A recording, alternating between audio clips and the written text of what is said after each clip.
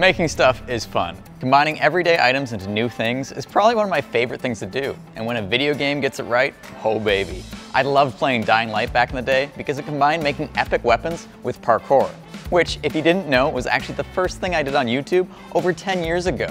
Well, today, Dying Light 2 is out and it's better than ever. To celebrate the release, they sent us some blueprints to try and recreate some of the weapons in game. Oh, I guess there's 2 of them. Hey Bogdan, you wanna do a video with me? Heck yeah, what are we doing? So Dying Light sent us some blueprints. Oh man, I love Dying Light. It's like a pipe with a saw blade. Would you call this like a vice hammer? Do it. All right. Looks like I need some kind of handle. I think that's a table vise, some scrap metal and screws. This shouldn't be too hard to make. Just like our big shop, Dying Light 2 is a massive open world game, which lets you roam the city with unprecedented freedom. And in the game, you can press a button to scan your environment to find exactly what you need. I wish I could do that. Hey, wait a sec. Whoa, is that the handle? Well, good thing in the game you can use parkour to scale any building.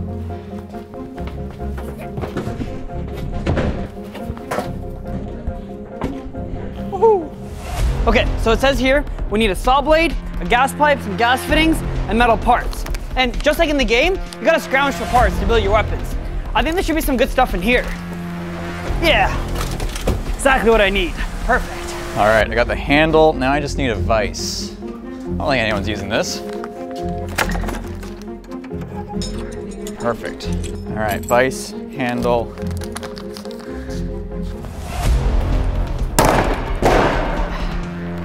There should be some gas fittings over here. It's gonna work. What should do as well. That should work. All right. Now I just need some metal parts and some screws.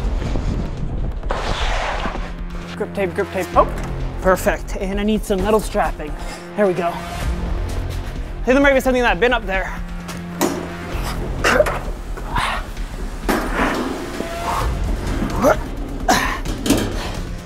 Perfect. Saw blade. Now how do I get down?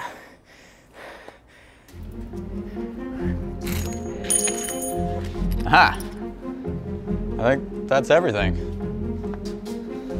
Just need to find this piece and the little clip. That'll work.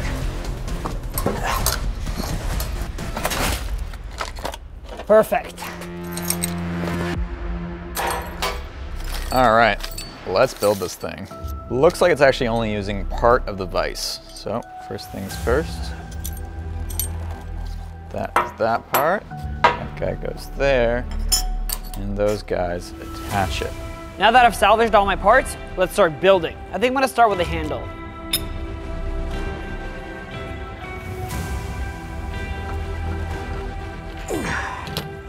Last time I checked, building stuff like this in Dying Light was actually kind of easier. Wonder why. That kind of slides right in. I think if I bend this, I can kind of use it to hold the axe in place. Nice. Now I think we need to attach it to our blade.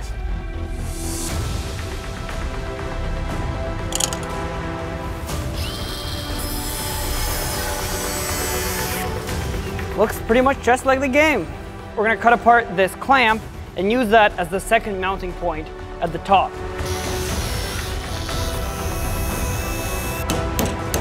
A little bit shorter. Okay, we got all the pieces cut. Now we need to weld them together. Gotta get rid of that and put this there instead.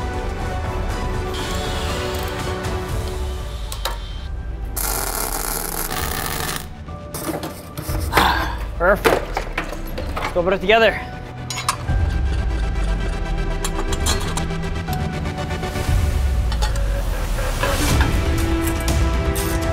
Last step, the handle wrap.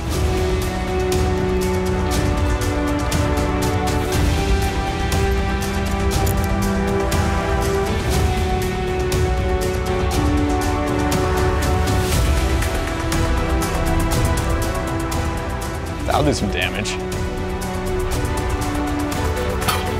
Ah, that looks awesome. Time to test it out.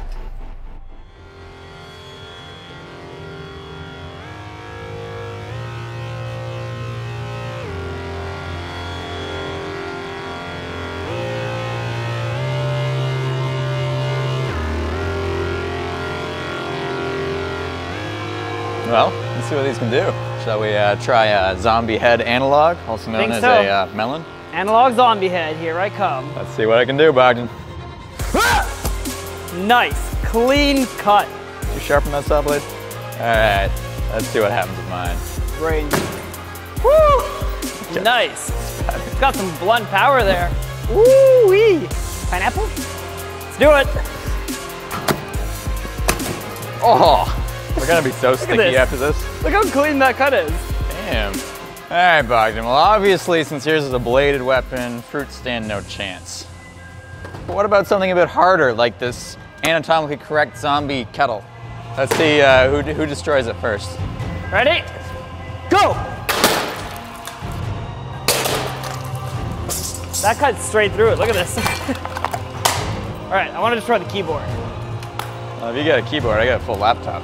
Watch this. Oh, the keys won't fly. Woo! All right, let's see how this laptop fares. Woo! Woo! You got it in half. All right, those electronics stood no chance. What do you say we destroy some watermelons? I'm gonna set mine on top of this glass jar. Ready? Oh boy. I didn't break. You didn't break the cup. All right, let's see if I can do that in one swing, Bogdan. We have a blunt weapon. Nice. All right, James, 2 items left. I want the piggy bank. All right, take the VHS. Nice. That went pretty deep.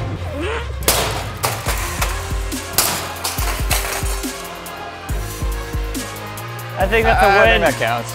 Say goodbye, piggy bank. Yeah! Woo! Nice. All right. Everything we tested here proves these things are pretty durable and pretty good.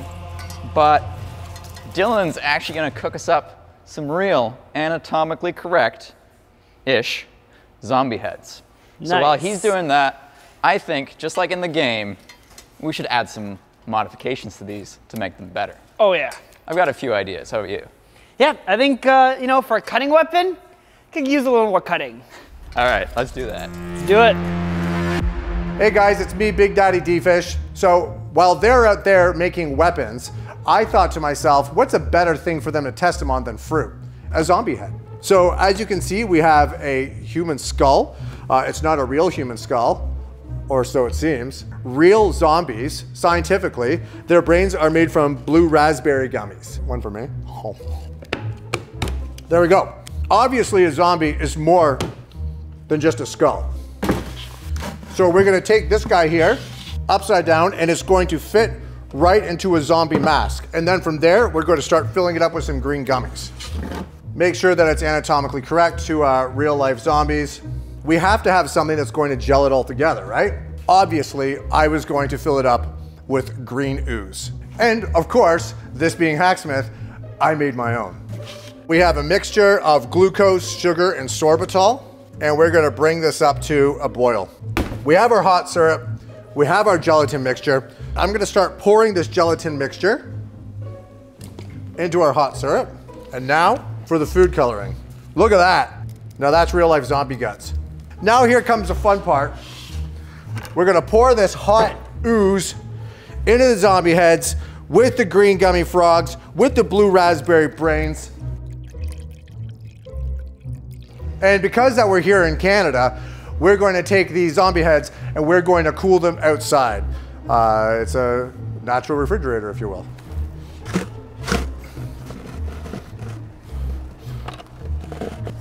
Cool. So this is the elemental special attack. There's a fire and an ice mod. I'm gonna start with the fire mod. All right, first I need some fuel. Some Red Bull. Ah, butane. This will work perfect. Oh, sweet! A bleed mod upgrade. This will be awesome. I wonder where I can find some of this stuff.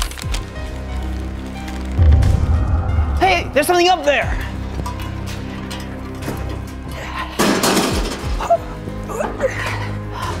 That's perfect. I need a hose here. All right, we need a few more parts. Okay, Okay.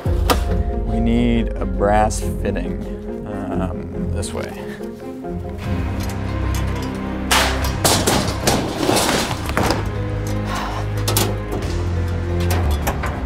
Perfect. All right, I need the end of a blowtorch. That should do. I think I'm ready to put it all together now.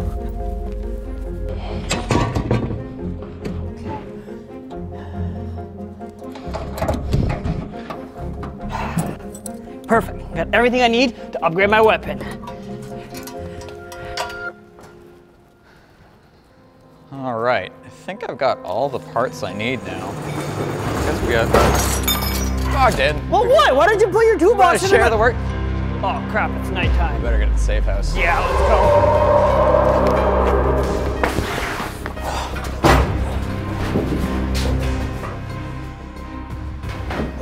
The day and night cycle in Dying Light 2 brings extra challenges. A dramatic shift in the world as you turn from hunter during the day to prey at night. Face the upcoming threat or run away to survive. Will you survive the night?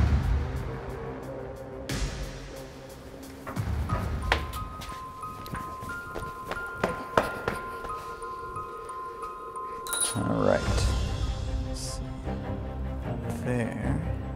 There's one side of it. Okay. Let's double check to make sure it works. Ha-ha!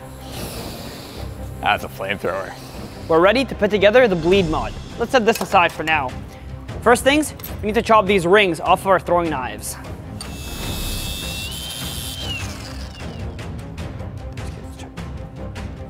That's terrifying. So we got this, we got our hose. Gonna have this mounted like... We're missing the pressure gauge. I think we have an extra one over here. My air compressor's over here. We can see in the blueprint there's some copper wire holding these blades on as well. So let's add that next. Our knife sprocket with the copper is complete. Next up, let's mount the motor. Speed controller and battery.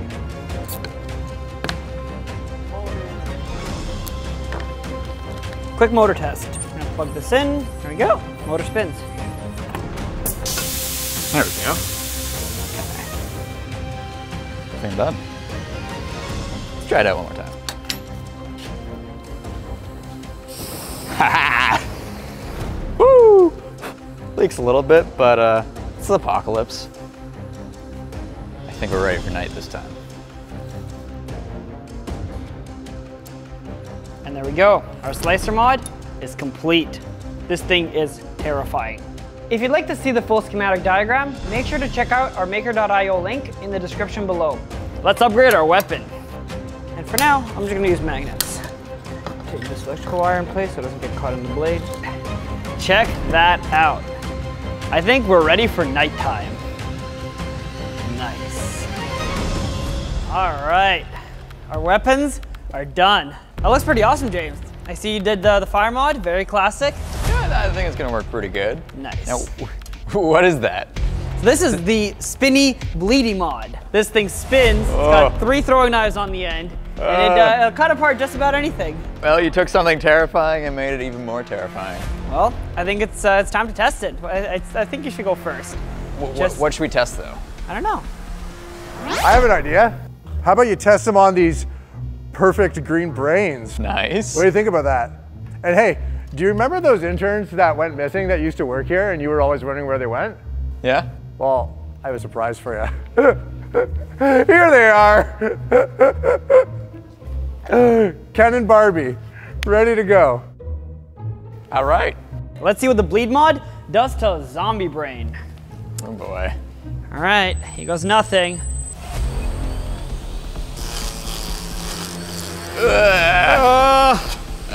Oh, look at that. Check that out. That zombie brain is no longer in one piece. All right, I think you win for the scariest weapon mod. There's zombie guts all over me. All right, I gotta try this flamethrower mod. Let's get started on the heads. And I'll light it with my trusty mini saber. Woo-wee. Nice. Oh, his flesh is literally leaking out of his skin. Should I try hitting it now? Woo! I felt skull there. That is a tough zombie head. You know, I've always thought I wanted to be in a zombie apocalypse, but the sensation of hitting that is just, it's weird, man. Oh. All right, let me take a few whacks at it. Oh my goodness, that is disgusting. All right.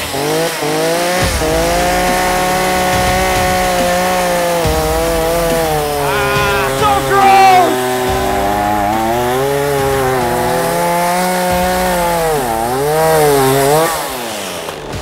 Oh, that is nasty.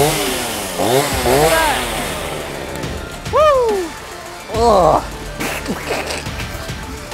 You gotta burn the dead, you know?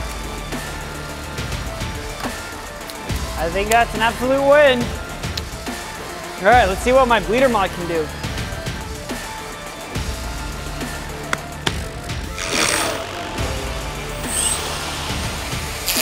Oh, that actually worked really well. Ugh. Oh, you're like skinning him, man. Oh, look at that. Oh, Look at that. that looks so weird with just the mouth. So gross. Oh, I heard the skull there. Skull's broken. Pretty sure he's dead. Yeah, that skull. Oh, that skull is cleaning too. Look at that. I want to try to like chop the top of his head. Oh, you cut him in half. Ah! You can literally see the cross section of his skull. Look at it. Heck yeah. That is one dead volatile. Oh, look at that piece of brain and skull and. All right, Bogdan, I'm gonna give you that. Gummies? I think your weapon is superior. But since I already made the elemental fire, I decided to also make the elemental freezing mod. What I've done is I've actually taken a CO2 cylinder, done some high pressure fittings, and basically we can blast snowy ice out of this end. Let's see if we can freeze this head. So to activate it, you just gotta twist the canister.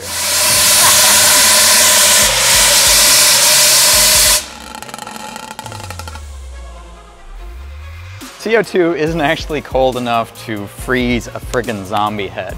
And even if this was liquid nitrogen like it is in the game, it takes a lot more than spraying a little liquid nitrogen on something to freeze something fully.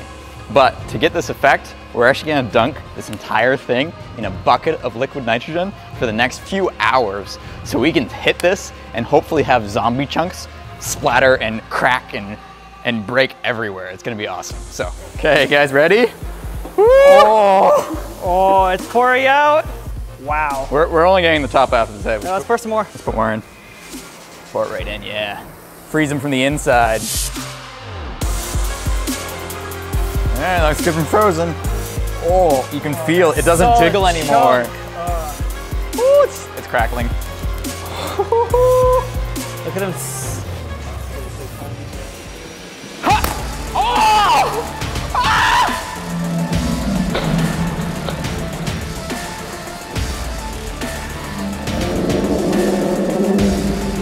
Smash it again. Oh! Oh, wow.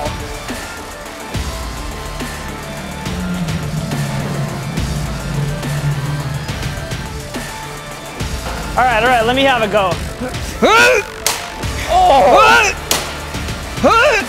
That worked so well. Oh, look at him, look at him.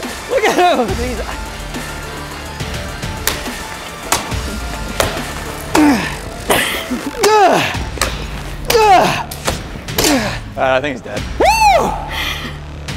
That was freaking sweet. Oh man. Elemental ice freezing. Look at these crystal shards of Jello.